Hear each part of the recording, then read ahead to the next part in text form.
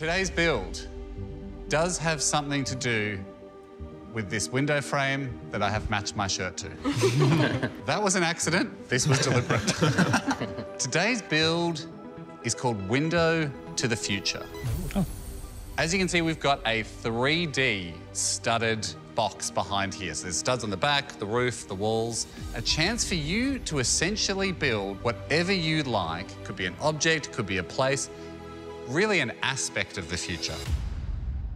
Brickman, what does the winning build look like? We've often spoken about storytelling challenges. We've spoken about the challenge of if someone looks at your build, can they clearly understand and see what it is?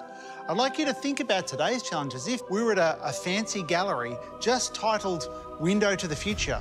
You don't know what they are, but when you get there and look through each of those windows, you need to clearly see something super cool from the future. It needs to make sense. To build your window to the future, 12 hours. Oh. Whoa. I'm excited to see what the future brings. We will be there in 12 hours. Time starts now. Good luck. Good luck. How are you guys? Oh, I can't believe they have 1950s windows in the future.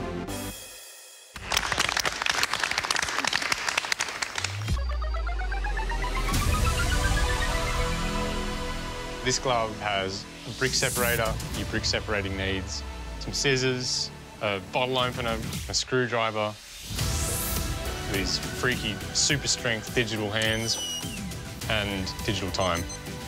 So we think we have met the brief by adding as many futuristic elements as possible. It's very Tron and very neon lights, super 80s. And for only 3 million credits, you're laughing. You gotta glove it, come on. Brickman, are you a potential customer of the Power Glove, or are you at least impressed by the ad? You know what? I think I'd shell out 3 million credits for the Ultra Glove too. It's beautiful.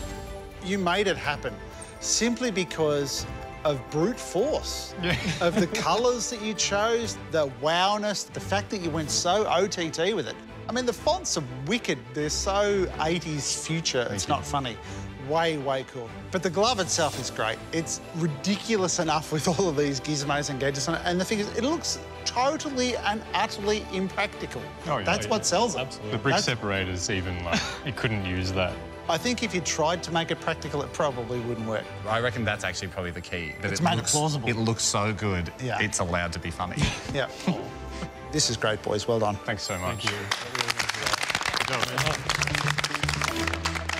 That was such a gamble, wasn't it? It was, yeah. One big gamble. Like, Brickman had his doubts at the beginning, but I was just like, nah, I just want to power through. I want to stay true to what we want to do and do it. Because if it's not fun, why bother? Why don't we start by looking at Nick and Jean?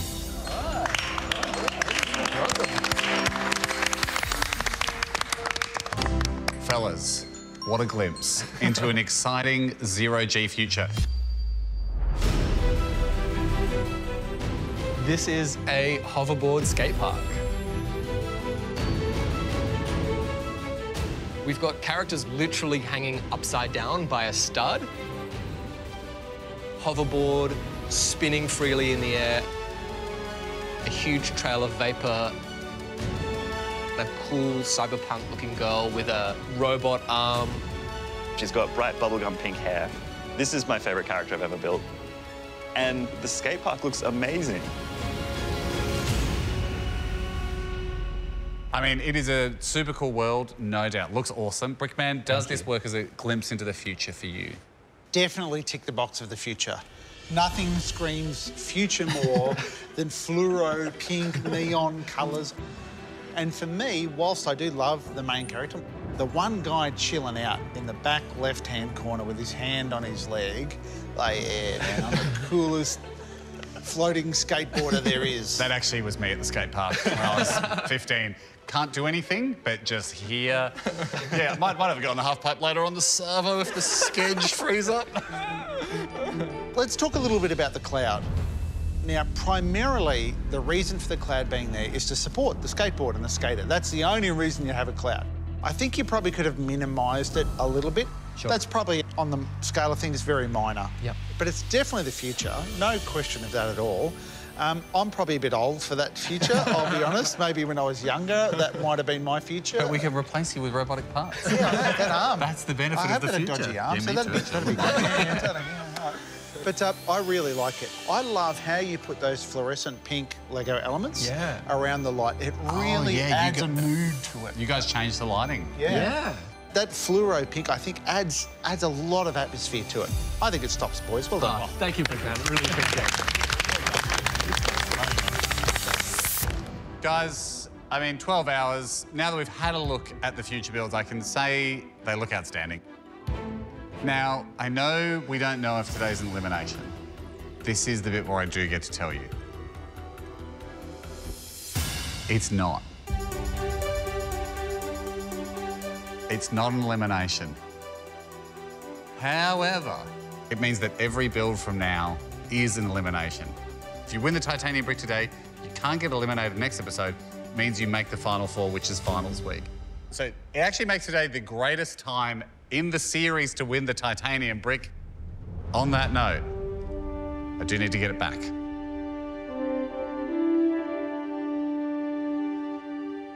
Thank you, good sir. This is the real brick. He has not switched it. Alrighty, Brickman. Who shall capture the titanium brick of triumph and guarantee themselves a spot in finals week for LEGO Masters 2022? So it came down to two very clear teams in contention today. And the first team I'd like to call forward is Joss and Henry.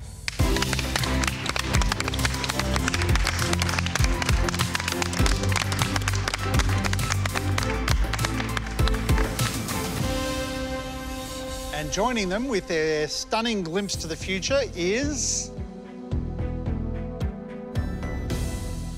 Nick and Jean.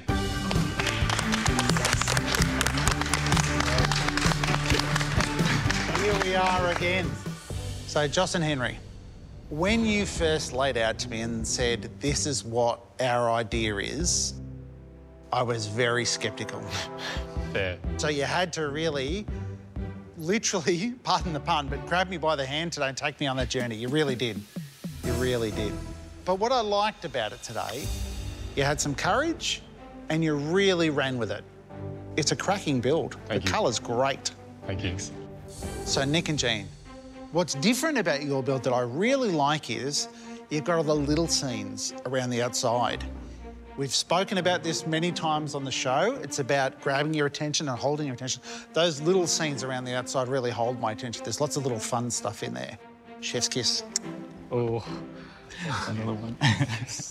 So, today is all about the titanium brick giving off its greatest power that it ever has and taking one team straight through to finals week.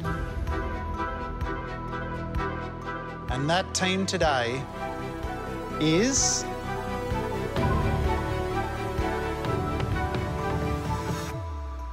Henry and Joss.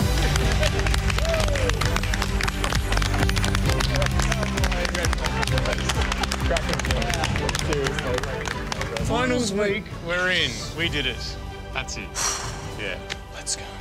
You won the titanium brick for the first build.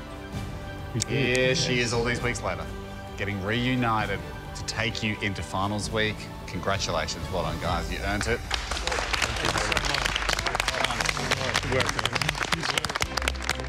Well, I've got good news and bad news. The bad news is we know we're going to lose teams next episode. The good news is it's in the future. Again. We're going there again. All right. Well done, guys. You've earned a break. See you next time. Thank you.